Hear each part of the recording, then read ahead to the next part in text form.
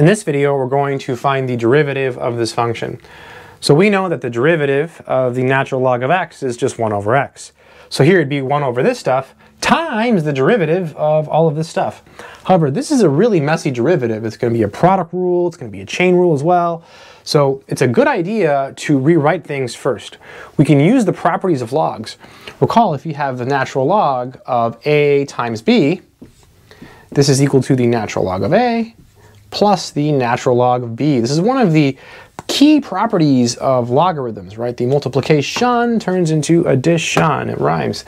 So that's what we're going to do here. So this will be y equals, so it's still y, we're not taking the derivative yet, natural log of x plus the natural log of this stuff here. So square root x squared minus 2.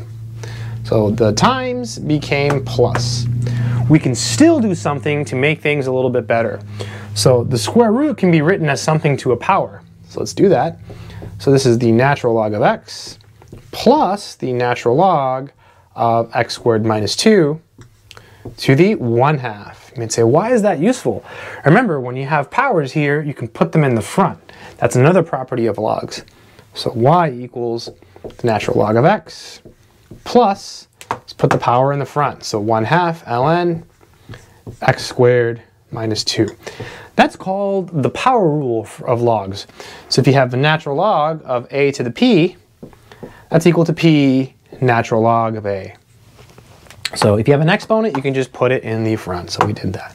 So now we're finally ready to differentiate this. So let's go ahead and do it. So y prime. So the derivative of the natural log of x is 1 over x plus. Here the 1/2 hangs out because it's a constant. So we have 1/2 times, and then the derivative of this. So remember, the derivative of ln x is 1 over x. So it's 1 over this times the derivative of the inside function. So the inside function here is x squared minus 2. Whoops, it's really bad handwriting. So the derivative of x squared is just 2x. And the derivative of negative 2 is 0, so we don't write it. So that's it. That's it. I guess these cancel. And we can just put the x up top, and that looks good. So y prime is 1 over x plus, and then x over all of this. So x over x squared minus 2. And that is the final answer. I hope this video has been helpful. Take care.